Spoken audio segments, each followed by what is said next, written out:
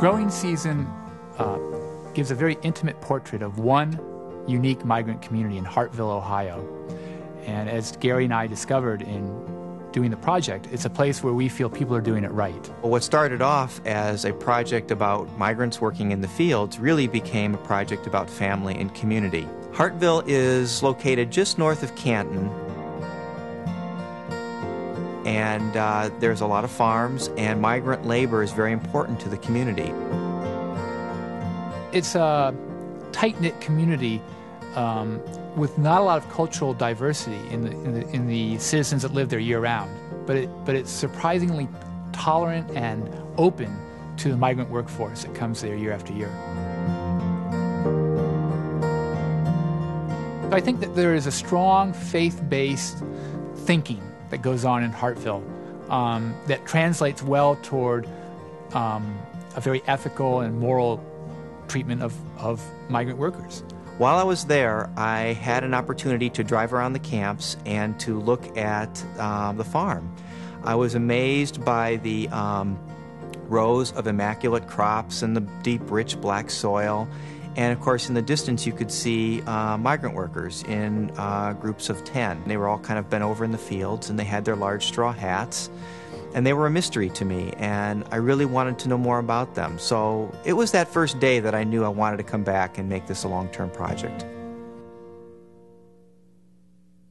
Entire families work on the farm, and they all live on the perimeter of the farm fields on K.W. Zeller's family farm. I began driving around the perimeter of the field, getting photographs, and where I could get pictures, I would make pictures, and then I would bring them back and hang them up in the migrant center. They were being displayed in the center, which they liked very much. So in the process, we kind of felt that it was about time to meet the farm owner, Jeff Zellers, and I don't even think I got my name out. He looked right at me and saw my cameras and he said, "Out, I want you off this property now."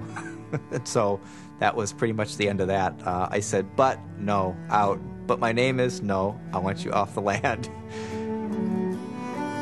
Over time, I learned he was just basically defending them and caring for them and making sure that they were not going to be taken advantage of.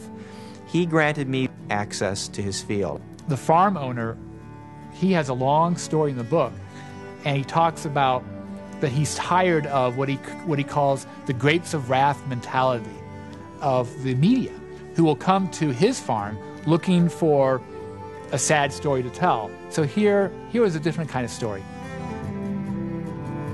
I wasn't expecting that kind of joy. I really wasn't. I wasn't expecting that level of happy.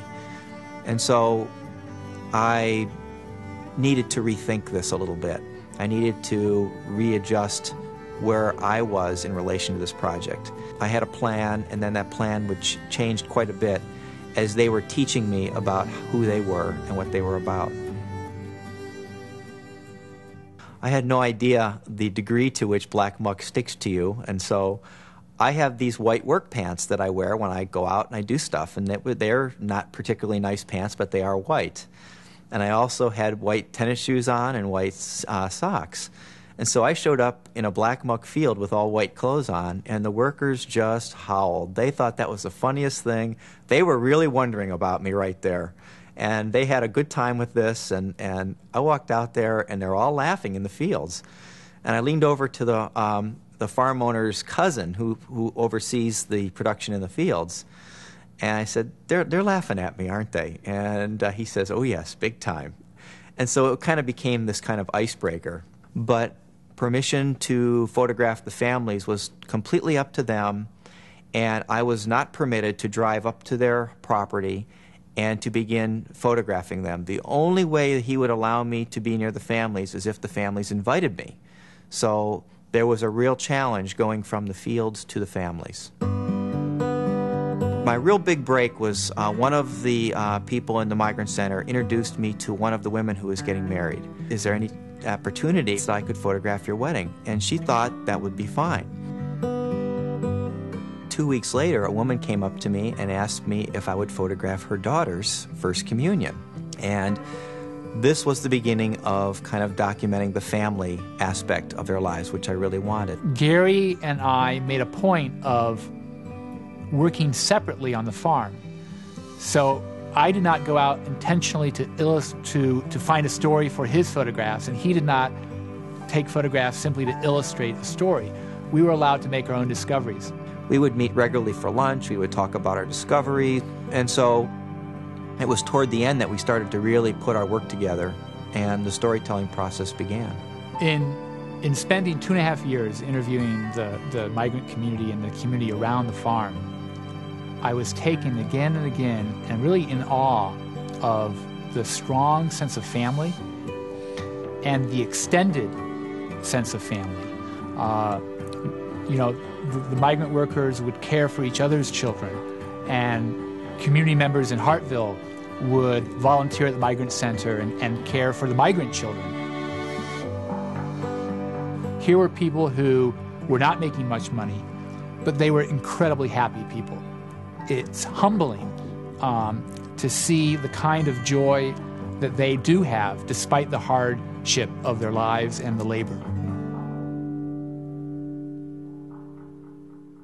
If you read David's stories, they're pictures.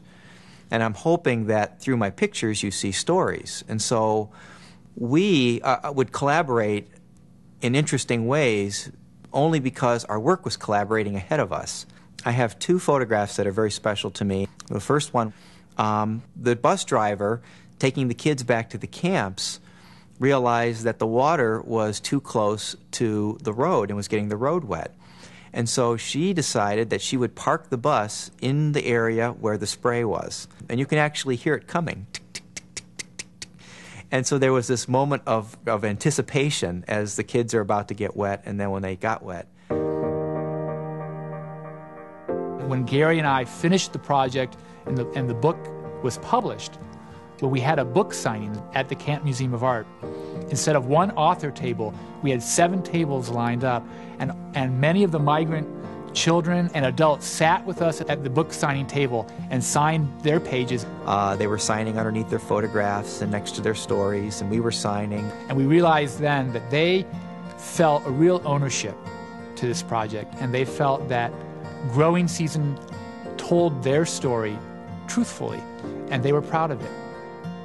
Growing Season tells an essentially classic American story, one of assimilation and one of watching children in families becoming the first generation of Americans. Migrant work is very difficult. Very, very few Americans would want to do that kind of work. But there is something amazing about doing hard work well and then coming home and celebrating what you have, celebrating your family, celebrating your friends, and enjoying being on this earth.